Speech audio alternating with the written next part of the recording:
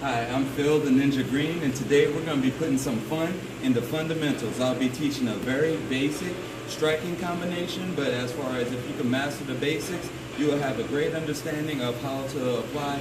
Let's say if it hits the fan, things go south, and you got to fight your way out. So today I'll be discussing the jab, the cross, the lead kick, and the rear kick. Now getting into it, first off, when you take your stance, you want to have a good defense position. As far as there's 4 concepts you'd have to understand, go into more detail, blah, blah, blah. It's called defense, control, position, submission. That's what you're looking for in the jiu-jitsu world. That's what you're looking for in the boxing world. That's what you're looking for in the kickboxing world. You want to start off with good defense. This is not good defense. What you want to do, make your body a smaller target to be hit. And then you want to answer the phone with each hand, as far as that way you can block your brain housing group, because your greatest weapon is your mind. So you have your defensive stand here, leading with the shoulder. Now you may notice as far as the only vulnerable target you will see is the front of my face, but we'll go into slipping combinations and everything. So from here, the first thing you're going to start with is the jab. Now with the jab, you're not just punching out and trying to use your arm to hit your opponent. You're going to actually use your full body for a jab. With the jab, you're going to step forward, bring your hand out, thumb down. Notice you're giving your opponent the thumbs down. Why? Because you do not approve of him standing in front of you. So from here, jab, boom. That is the jab. How would the jab look on the back? As far as right here, leading with the shoulder, jab, bam.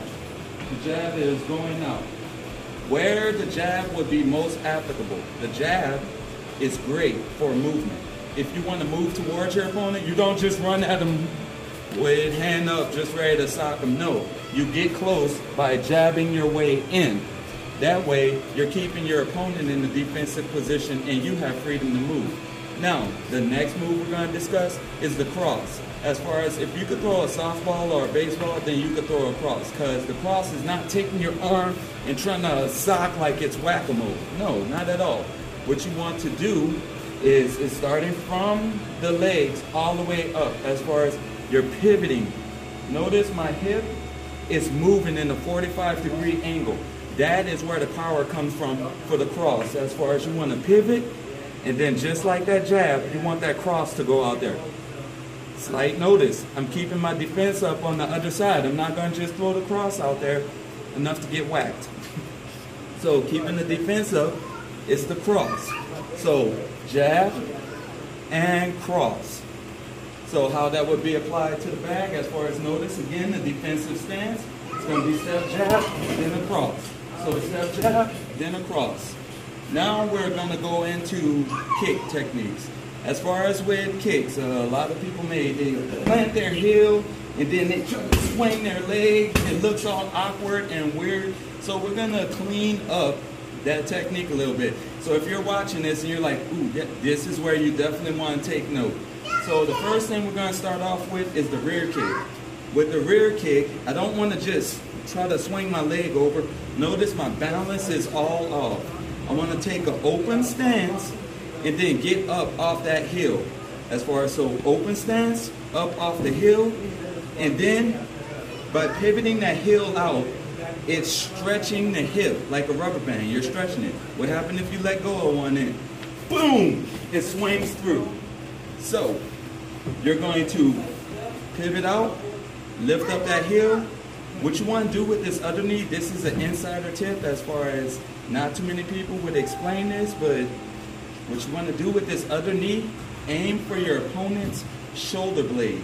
If you can aim your knee at their shoulder blade, you're guaranteed the head kick every time without too much difficulty. So you're there, jab, cross, open that hip, boom, rear kick. Now, the lead kick, with the lead kick, what you would want to do, one, pivot out that back heel, come up, and what you're going to do, you're going to transfer your body weight to that leg. So with the lead kick, it would be jab, cross, transfer, and you'll get the kick every time. Now, we'd have to go into more detail about tactics and techniques, on when it'll be best to apply the lead kick and best to apply the rear kick. But a simple combination I would recommend that you practice, and you practice highly.